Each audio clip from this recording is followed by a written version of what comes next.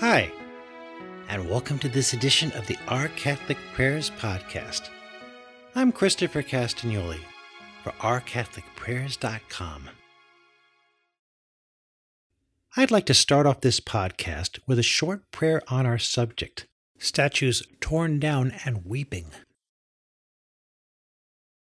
Dear Lord, help those causing mayhem these days see the error of their ways, as they move from ostensibly fighting injustice to creating conditions where it may flourish in unforeseen ways. May they see you as their only hope in setting things right. While this seems impossible now, with you all things are possible. Help me to redouble my own prayers and efforts to help to bring this about. Heavenly Father, I ask this through Christ our Lord. Amen. In the midst of the pandemic, economic uncertainty, and rioting breaking out in cities from coast to coast, there is a festering tumor growing in our society these days, one that could well spread and metastasize like a cancer that takes over and kills one's body. Whatever you want to call it, Marxism, Freemasonry, globalism, radical leftism, or some other name or some combination of all of these, it is emerging as a force clearly inimical to Catholicism and Christianity itself. It might be coming from those who have undergone politically correct indoctrination in their classrooms, or perhaps may be struggling with family or libidinal issues. Any way you look at this, it's potentially highly toxic both for our faith and for society in general. What started off as a move to tear down statues memorializing Confederate leaders, then past presidents, now includes the Catholic saints Junipero Serra, the missionary who helped bring Christ and Christianity to California, where he founded 9 Catholic missions in the 18th century, and St. Louis, the 13th century King of France, the only one to be canonized by the Church. He built cathedrals, churches, libraries, hospitals, and orphanages during his reign to care for his people. In addition, one commentator has even been making noises about going after churches with their stained glass depictions of Jesus. While a statue of St. Junipero Serra was torn down in San Francisco, one of St. Louis was saved from those out for their own brand of justice in the city that bears his name by a courageous priest, Father Stephen Schumacher, along with members of the laity. Whether or not such impulses from those cheering as statues come down are explicitly Marxist, they share in some way Marx's antipathy towards religion as the opiate of the masses, keeping them from achieving true justice, peace, and harmony. As if Christianity was a chain on our hearts that must be broken. When viewed from this distorted prism, Junipero Serra brought not our faith to the Native Americans in California, but rather repression and slavery. But it was Pope Francis himself who once said that Serra, as he put it, sought to defend the dignity of the native community, to protect it from those who had mistreated and abused it. San Francisco Archbishop Cordileone gave a dignified response that included much prayer, including the prayer to St. Michael and the Rosary, at the park where the statue of Junipero Serra was torn down. He spoke words we need to hear now more than ever against these forces that wish to bulldoze their way into power by obliterating any inconvenient facts that might get in the way of their narrative. He said that he did not want to, as he put it, deny that historical wrongs have occurred, even by people of goodwill, and healing of memories and reparation is much needed. But just as historical wrongs cannot be righted by keeping them hidden, neither can they be righted by rewriting the history. This challenges the notion that getting rid of Jesus and just about anything tainted by Western civilization will usher in a glorious new age free from repression and poisonous isms involving race, sex, and colonial or imperial malfeasance from days past. All we have to do is smash all these isms, as various signs and banners proclaim, and justice will emerge and flourish. Yet tearing things down is easy. Building them back up is harder. Once a dish is shattered, no amount of crazy glue will put it back together in one piece. As Archbishop Cordileone said, in effect, it is one thing to shine a light on past wrongs, but we don't need to usher in an era of darkness in doing so. Tragically, when you look at the Ten Commandments, God's laws of love, and His roadmap, or operating manual, if you will, for humanity, we see that the truth is quite the opposite of what these horribly misguided mobs think it is. Their path away from God leads not to some utopia, but more likely to an increasingly oppressive and most likely quite incompetent regime. Only if we use the free will God has given us toward following His commandments can we come closer to achieving a more just and peaceful society.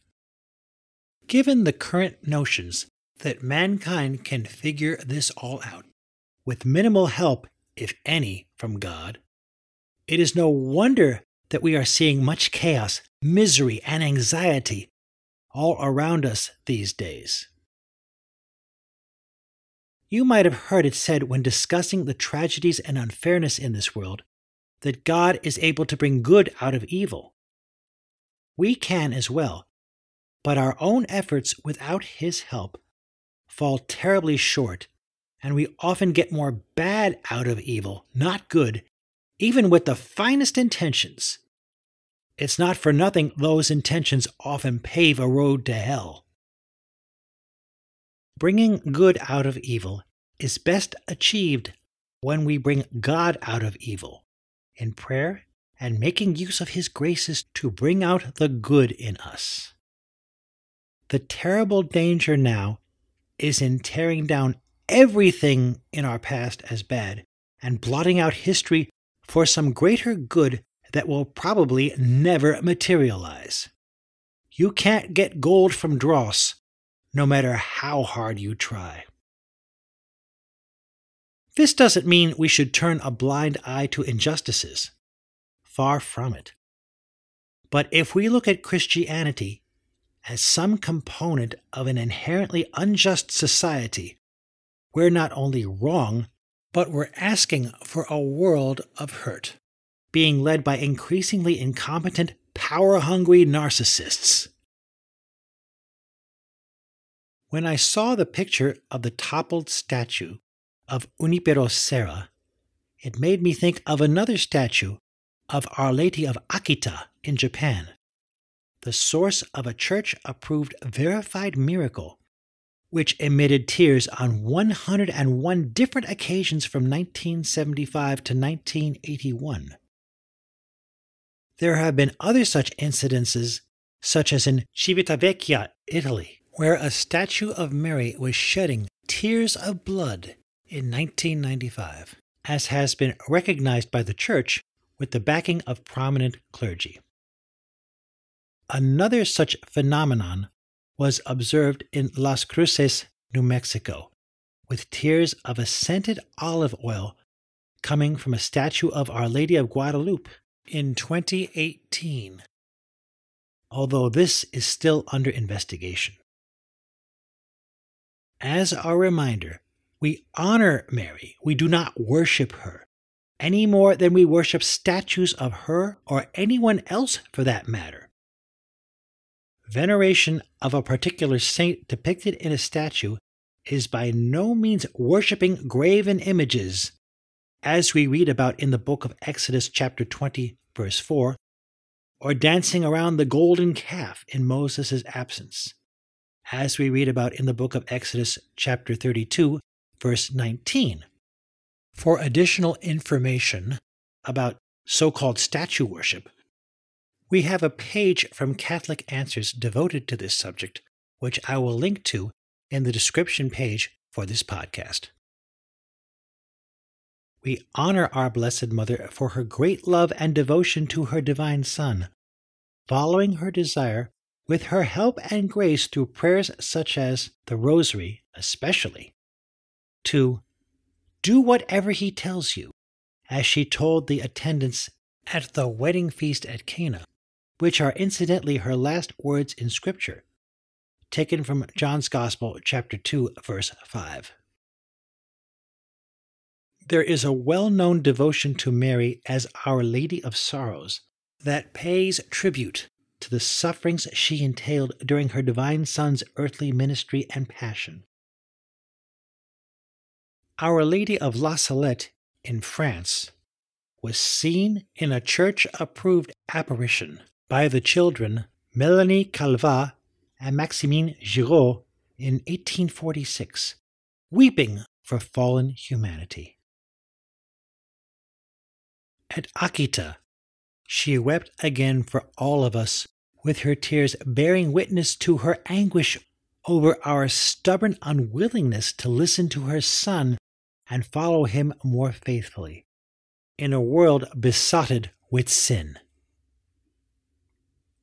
It's as if she were crying out, as indeed she did, in effect, in messages to Sister Agnes Sasagawa at Akita, as she has in other apparitions, to those who would bother to listen.